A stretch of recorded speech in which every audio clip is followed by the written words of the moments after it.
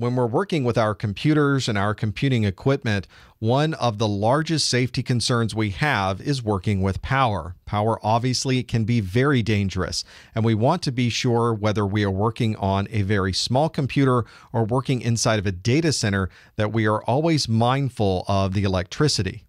Therefore, one of the most common best practices is to therefore disconnect any power source before you are directly working on any type of component. It is never a good idea to have that device turned on or even plugged into a power source when you're working inside of it.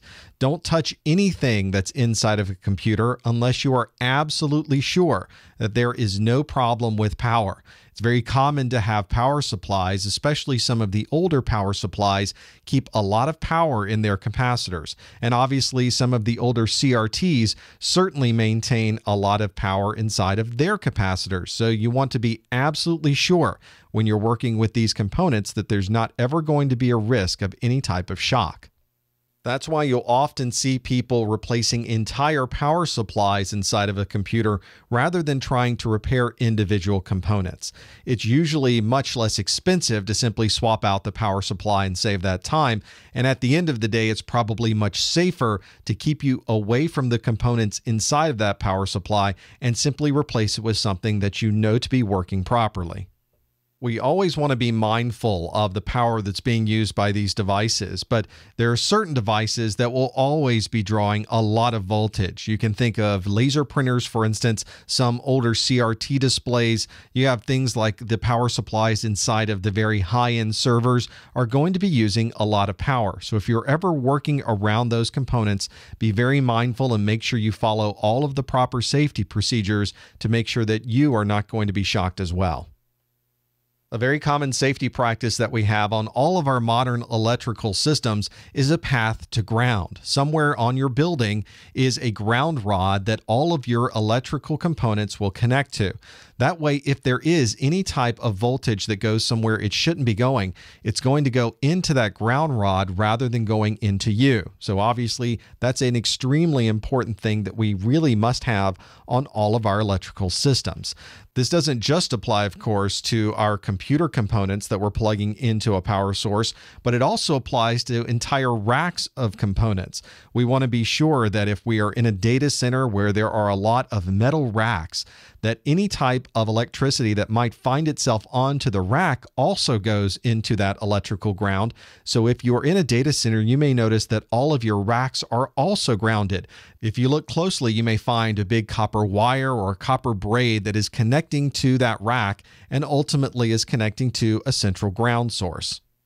So make sure you look at your equipment, make sure you look at your racks, and make sure they're grounded. And if there is a ground connection, make sure it's always there. Don't disconnect it. Don't remove that ground pin connection from your computer cable. You want to always make sure that there is a path to ground to protect yourself from any type of electrical discharge.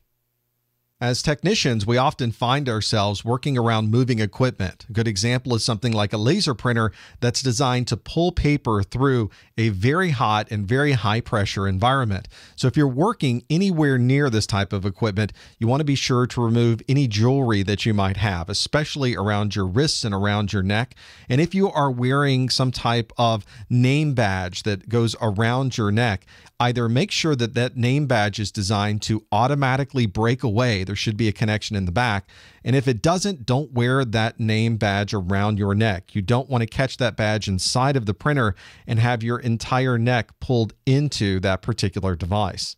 You also don't want to try to pick up devices that might be too heavy for you. Always try to make sure that you have multiple people involved or that you have specialized equipment that can lift those overweight items. Another important safety consideration comes when you're thinking about the potential for fire. We obviously have electronic equipment that's connected to a power source, so using something like water or foam is obviously not going to be a very good idea. Instead, you want to use something that is a dry chemical, perhaps even CO2 or FM200, and you should look at your fire extinguishers to make sure that the type of components inside of those are designed to fight fires with electrical systems. Another important important best practice during a fire is to remove the power source. You may not be able to get near the fire and physically unplug devices, so you need to be sure you know where the electrical panels are or where a master power off switch might be. That way you can make sure that no electricity is helping to complicate the process of fighting that fire. Old-style cathode ray tubes are becoming a lot less common, but you still want to be careful if you're ever working around one. They do maintain capacitors inside of those monitors that could have some electricity still stored. So you want to be sure if you're ever working inside of a CRT that you're taking the proper precautions and you're using the methods to be able to discharge any type of power that might be inside of those. In environments that have a lot of pieces of equipment, perhaps a lab or a data center, your cable management becomes important as well. If you have cables across the floor, those become trip hazards. It can certainly be a problem for anybody who might be walking by. Make sure that you're using cable ties or Velcro to not only keep your cables neat and away from anybody falling, but it also helps eventually if you ever need to troubleshoot any of those cables inside of your network or your power systems.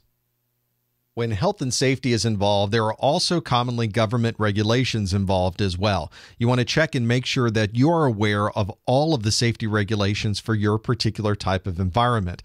Whether you're in an office complex or a manufacturing floor or something like a hospital, you want to be sure to apply the right regulations and safety precautions for your particular environment. You not only need to keep top of mind the existing safety laws, but if you're creating a new area, you're building out and having construction, there are also a number of building codes that you have to keep in place as well. This especially applies to fire prevention and things like electrical codes that can then prevent any problems that might occur in the future. We also have to keep in mind that these devices that we have also have components inside of them that might be harmful to the environment. So there are a number of regulations associated with the disposal of these. You don't just want to throw them into a garbage can. There is a formal process that you can usually reference with the documentation of that device that talks about exactly how you should dispose of all of these high-tech products.